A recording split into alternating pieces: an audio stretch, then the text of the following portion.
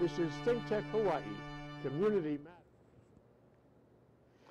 Good afternoon, and welcome to another episode of Likable Science here on ThinkTech Hawaii. I'm your host, Ethan Allen.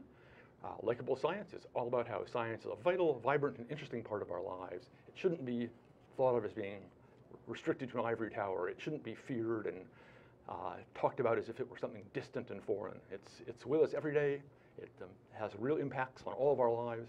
And here to talk about that with me today is Mike Foley, coastal engineer from Oceanit. Welcome, Mike.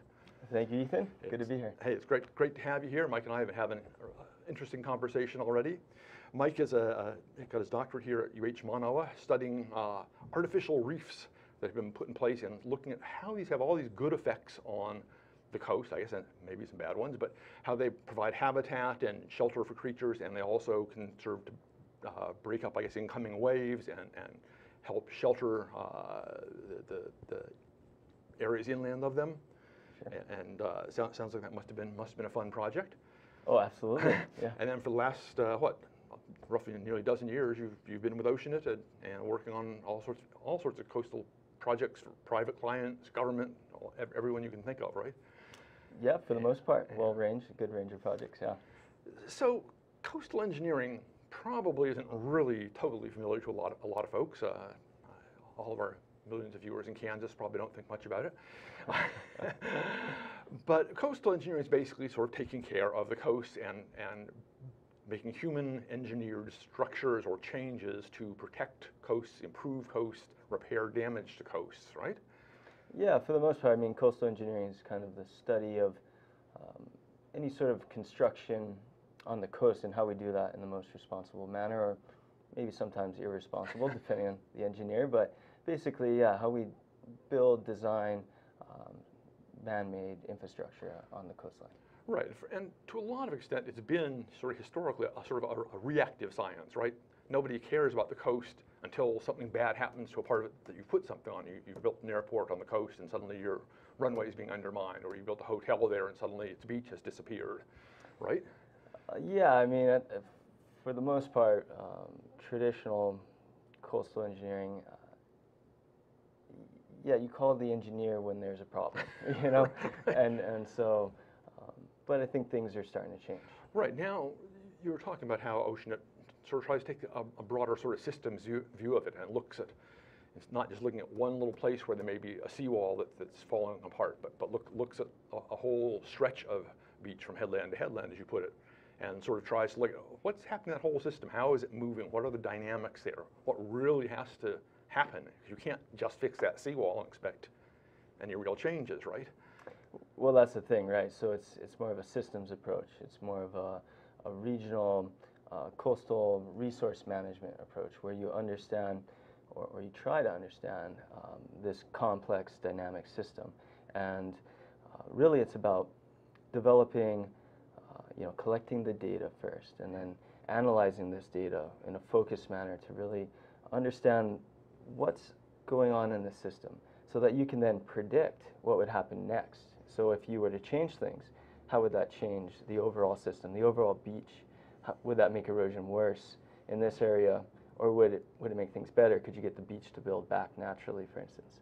And once you can kind of model and do these predictions, then you can develop more comprehensive, appropriate solutions. Right, and it's an enormously complex field, right? Because there's sort of the topography of the island, but then there's all the topography that you can't see under the water, right? Sure, the bathymetry. Yeah, the deep ocean currents that are driving things around, the ridges, the valleys. Yes. Then on top of it, there are storms, maybe the occasional tidal wave just to throw things off, tsunami. Right. An ongoing background of rising sea levels, sure. Just to keep the whole business interesting. I mean, the amount of data you really need if you want to try to be comprehensive in your data collection is enormous. It's baffling, right? And so it's a very complex system. Every beach, while it's beautiful, there's a lot going on. Right. Every beach has a story to tell, and we're just starting to scratch the surface in terms of really writing that story, or really reading the story, I should say, and understanding it. But yes, there's so much going on the coastline, It's the interface between, you know, the ocean and what's solid, the land, and it's really this place where this balance, this equilibrium happens every day. I mean, that's what a beach is. It's basically this equilibrium, this balance that's just able to deposit these fine little sediments and keep them there. And it's an amazing thing. And then to think how fragile it is. You know, one storm can wash that all away. One tidal wave can push that whole beach inland. So yeah. Right. Anyone who's lived near a beach knows stories of suddenly after a big storm, you find stuff under the beach that you never knew was there, or stuff that has been there for years suddenly is now gone and you never see it again. Right. Yeah, it's really stunning what a dynamic system that they are. And this new view of trying to sort of do systems-oriented, sort of almost predictive coastal engineering, that really now calls on you to use new tools, right? Exactly, right. So what we're doing now is, you know, as a technology company, you know, developing ideas, basically. How do we, you know, use technologies, new developments, because of this amazing boom in technology we're having at the moment? How do we use these tools, you know, developed in the computer field, for instance, or even like artificial intelligence? You know, how do we take that kind of tool and apply that to understanding these complex systems? You know, maybe that's what it takes, is big data, you know, massive amounts of data and processing that in a way. Right, hooking together data sets that were never hooked together before. So you've got tidal data sets, you've got great data on tides on any given beach, right? And that's all pretty well established. Sure. You've got historical weather data of the storms that hit. Right. You've got, but often these kinds of data have not been sort of drawn together and sort of looked at. And now, I know you have a system, and I think we'll get to it in a little bit, where you can actually mount a camera on a beach and have it, I guess, shoot sort of in time-lapse fashion and watch the beach change from hour to hour, from day to day, from week to week. And so when you begin to combine that kind of data now with these other data sets, you begin to get a much richer view of the system, right? Exactly, and that's what we're aiming to do. So exactly like you said, if we can basically monitor the beach on a day-to-day basis, on a minute-to-minute, second-to-second basis, and really understand these finite changes, you know, at this really fine scale in terms of time, but also space. If we can have, you know, multiple cameras along a stretch of coastline, and really get this picture of, you know, how does this side of the beach change, but maybe this, you know, as this side depletes, this side might grow, right. And then you correlate that with, you know, tidal events like a king tide, for instance, or a hurricane event, or even just a northwest big swell, or a Kona storm. What happens then? And if you can then sort of put that all together in this model of this particular beach, then you can form these predictions, and then you can develop these solutions. So if you see, you know, a big Kona storm coming, well, what should be our response? Should we plan ahead so that we don't lose this house, for instance? And can it be a solution that is temporary, that then when that storm passes, we can restore the beach to its natural state, right? Right. And can you, for instance, look at something and say, oh, well, we're going to have particularly a bad El Nino year here, and therefore we should take this kind of approach right now before that hits, and let the changing currents and all work with us here and help deposit more sand on this beach where we want it, you know, rather than taking sand away when we don't want it to. Exactly. Yeah, but it's again, you're dealing with a lot of unknowns there, right? Right, and so I think, you know, at this point, we can do the best we can do, right, with the tools that we have, and the understanding, you know, the traditional understanding of wave mechanics, of oceanographics, just with the tools like our great, you know, wave buoys that we have around the islands, and then the great, you know, models that we have to predict wave forces. So, you know, we have a lot of tools currently, don't get me wrong, but we're just trying to make it a little better, you know, trying to put this all together in a way that kind of saves us time too. So, I mean, it takes a lot of time to look at all these data sources as, you know, the engineer, and then to put it all together in one place for every beach on this island. I mean, that's a lot of work, right? But if we can use kind of these new tools and technologies, then we can really save a lot of our time, and really then develop a bigger system, an overall system, the whole island, for instance, and that would be the goal. Yeah, it's sort of like what the folks at UH are doing in a big EPSCoR project now. They're studying a couple of Hawaii's aquifers in great detail, trying to both model these, map them, figure out the real dynamics of these aquifers, how much water is flowing in where, when, how much water is flowing out where and when, how much water gets replaced each year, what seasons, with the hope of being able to take that and build a sort of predictive model they can apply to other aquifers around, and really, then, as you say, take a larger systems approach. Same kind of thing on a sort of a different level. Exactly. Yeah. Should we take a look at the you talked of having your beach cam, I guess. Sure. Yeah, we can take a look at this. I think we have a video that maybe we can pop on.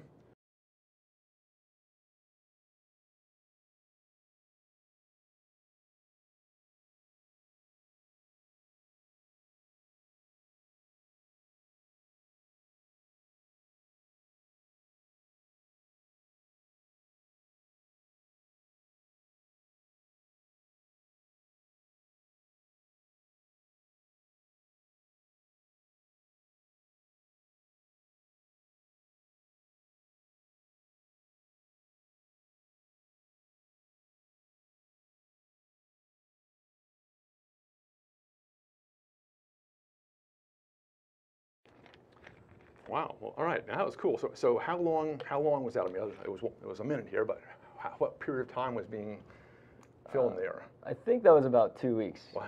You know. So just taking a picture every 10 seconds, 20 seconds, something like that, during daylight hours. Like if you didn't. Actually, that was every 10 minutes. Every 10 minutes. And it was okay. kind of really sped up into a. Oh, sure. Bang, bang, bang, bang. Right, of course. But you know, basically, what we were looking at there was just a time lapse of this beach, and when you see that video go by, there's just so much information in there, so much that you get. I mean, for me to get that information, I would have to sit in a beach chair, you know, for 2 weeks, right? I mean, oh, life is tough. Yeah, but they're not going to pay me to do that, unfortunately. And so yeah, I put this, you know, we put this camera up in this tree, and that was kind of a prototype we developed of this camera system that we've been working on. Something where you can put it in the harsh environment, you know, strapped to a coconut tree, just, you know, in the salt air, in the rain, and then of course it has power and it's connected to the internet, so we can get the data at real time.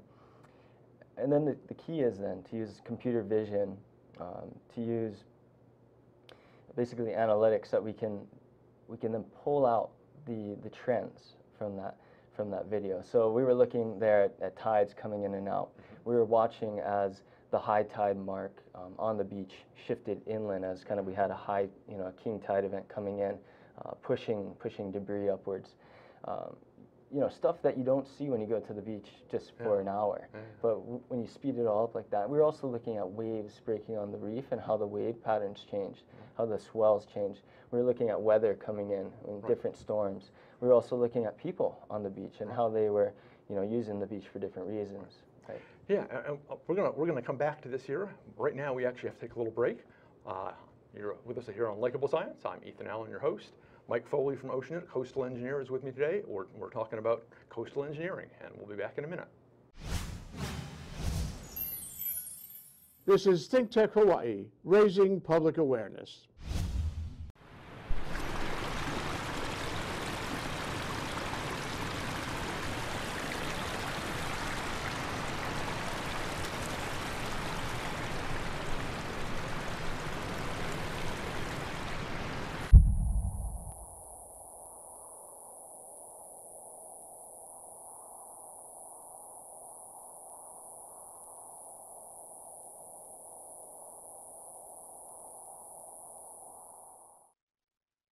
Aloha, welcome to Hawaii. This is Prince Dykes, your host of the Prince of Investing, coming to you guys each and every Tuesday at 11 a.m. right here on ThinkTech Hawaii. Don't forget to come by and check out some of the great information on stocks, investing, your money, all the other great stuff, and I'll be your host. See you Tuesday. They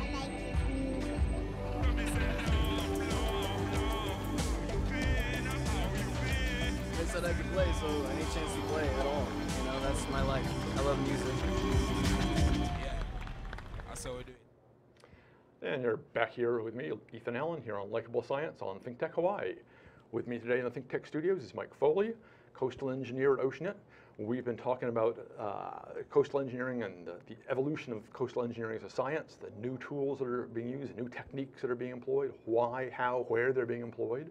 Just before the break, we were looking at a time-lapse video that covered about a 2-week period, just watching one beach, watching what was happening, and you were talking a little bit about a few of the things that you watch. You watch, of course, the wave action, you watch the tides, you watch some of the changing weather.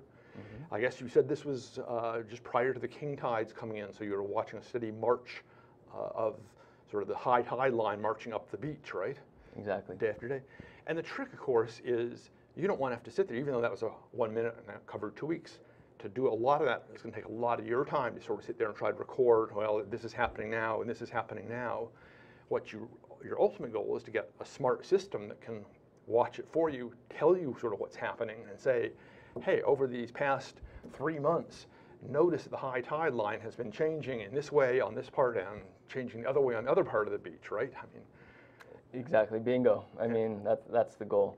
And you know, for Mokuleia, specifically, we're interested in erosion of that beach and how it correlates to these wave patterns and to these current patterns. because this is a beach that is currently shrinking more or less. It's a beach that goes through seasonal changes, and yeah, there's times where there's no sand at certain parts of the beach, and they have a problem with that. And then there's times when it's wide, and so you know it's about understanding those times, you know, understanding why that is. Right, and of course this is very important to all of us here on islands. Anyone on the coast, the mainland, of course, has these same concerns, right? Because coastal areas anywhere, your harbors, you don't want your harbors to silt up and fill up with sand, and you need to keep the channels open to them. I gather you were talking before the show with me a little bit about the idea of putting a barrier outside of one of the harbors on Kauai. Oh, actually on Maui, yeah. On Maui, sorry. Right. And so that was my PhD dissertation was about basically building a large, what we call submerged breakwater structure for this harbor, Kahului Harbor on the north shore of Maui. And really, kind of looking at a new technology, if you would, a new technique that engineers could at least study or evaluate as a potential option to, on the North Shore, just like North Shore Mokuleia on Oahu, on the North Shore of Maui, we get these giant northwest swells, right? The swells which make North Shore surfing famous in Hawaii, right? And while that's a great thing for surfers, it's also a challenge for any homeowner on the North Shore or especially any infrastructure. The vital infrastructure that is our harbors is crucial to our economy in Hawaii. And so, when we look at protecting the operations in that harbor, the onloading and offloading of barges, for instance, if you have a big swell event, that can shut things down. And to basically resolve the issue, an engineer might build a giant emerging breakwater structure, which is the structure which goes out into the ocean. And, it becomes an eyesore, but basically it works really well, and that waves break on top of it and just smash into the thing and lose their energy. Right. And then the harbor inside is tranquil. Well, what if instead of being this thing that sticks out of the ocean, it's this thing which is underwater, and it works just like our surfing reefs work, where it breaks a wave on top, creates maybe a surf site, but at the same time can create coral reef habitat. It might be a dive site when the waves are small, and maybe we can do it in a way that's cheaper than these old methods. Right, but then again, you've got to look at what is that going to do sort of to local ecology, right? Of course. Something like that is going to change all that, the flow, the current around there, the wildlife that lives in the area. I mean, the sharks might like it or they might not like it, right? Right. Well, so when we design it, the kind of one of the new mindsets in coastal engineering, if you would, is taking this ecological engineering perspective. How do you learn from nature in terms of what makes a healthy coral reef ecosystem? Right. What do these creatures like about a coral reef, or what don't they like about a reef where there's nothing? critical knowledge to have, Right. particularly as our coral reefs are facing huge challenges, right? Now, if you can help build a good reef structure that encourages corals to grow, that supports them. Right, exactly. And if you're building a structure in the ocean environment, why not also include, besides just, the benefit to us, as a society, but include the benefit to the environment. So include that ecological element, even if it costs a little bit more, but maybe it doesn't have to. Oh yeah, yeah. It's probably ultimately these things will pay off in the long term. I mean, by taking extra time, extra energy, extra thought up front and building something that sort of fits ecologically, makes a better ecosystem. You will save yourself damage downstream that would ultimately cost more, right? Yeah, there'll be external, benefits Right. that we get, right? Yeah, yeah. Exactly. That's of course the aim of what you always want to try to do with these projects now, and more, I think. Engineering, not just coastal engineering, but I think all engineering fields are beginning to think a little more systemically in that sense, right? You're not just solving the local problem that sort of brought you there. It's not just spanning a bridge across this river, but it's considering, gee, when we have transportation across this river, what's that going to do to the towns on either side of it, the lifestyles of the farmers around there? Oh, sure. Right. I mean, the way the wildlife. Yeah, the way we've dealt with stormwater, for instance, where we just kind of put in a channel and shot it out into the ocean. Well, that worked great for, preventing floods, but it also didn't work great for ecology. It caused a lot of damage. And so now what we're looking at is changing the rules so that we have to deal with it on a more sustainable manner, on a more property by property manner, and try not to just send so much just raw water out into the reefs. And that's an important part of protecting our reefs as well. Sure. We've got such odd situations here in Hawaii, right? You've got at the top of Manoa Valley, you get 150 inches of rain per year. In Waikiki, you get 20 inches of rain per year, and all that rain washes down the one side and floods the aloi, dumps out onto the reefs, buries the reefs in sediment, brings all kinds of pollutants in there. And yet, the Hawaiians who lived here didn't really have that problem. They didn't channel the water particularly. Or if they did channel, they channeled in very small ways. They had steps and ponds and catchments, as it were, all along the way, so that it didn't just rush down as one great gush of fresh water, right? Well, it seems to me that they had a much better understanding of the connectedness of the whole system. Right. And because it was so crucial to them to live off the land, but not only the land, but the ocean and what it provided, I think they took a lot better care of it. So now we have to kind of go back to that knowledge of that connectivity and try to learn from the past and reestablish that. Yeah, exactly. That would be the goal.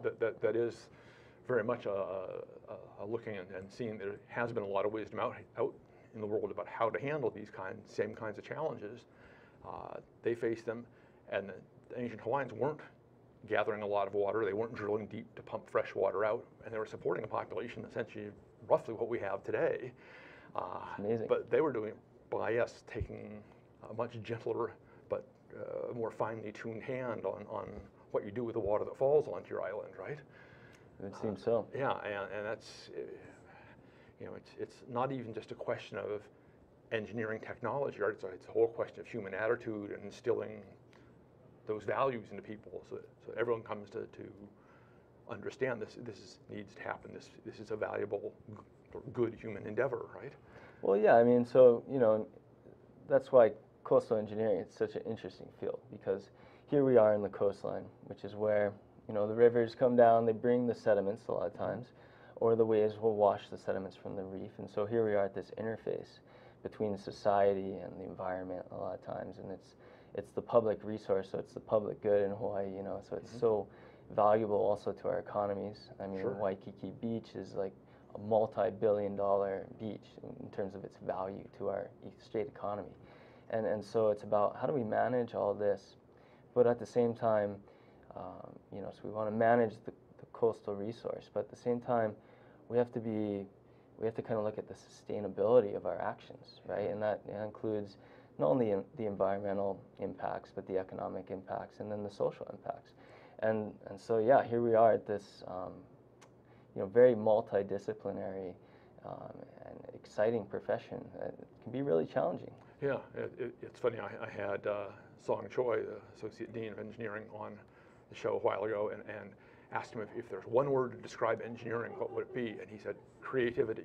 And I was sort of blown away because people don't think of engineering as being sort of a creative endeavor, but talking with you is very helpful in seeing just why creativity is so important, because you have to think very broadly about all the connectivity to all the different systems, the human systems, the infrastructure systems, the natural systems, the underlying geological systems, the hydrological systems, all these things. And your work as a coastal engineer is sitting, as you say, right at the interface there.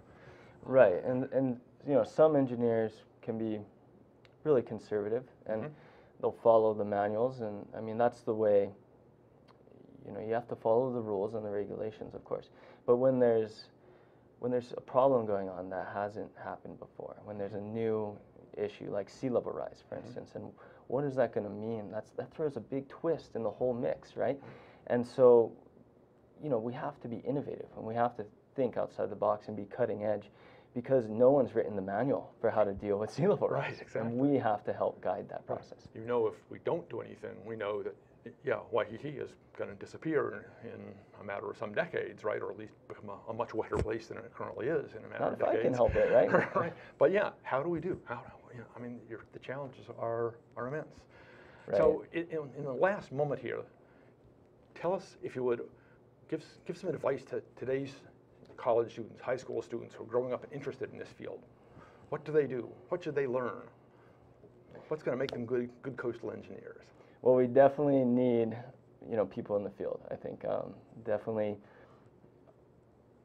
well-rounded students that are willing to take on challenges. You know, if you don't want a job where you have to think outside the box, then don't be a coastal engineer. But yeah, so it's really about being multidisciplined. So you have to get a good understanding of the sciences, but also, you know, economy. You have to take economics. You have to take environmental science, the social sciences as well. I mean, this is all part of it.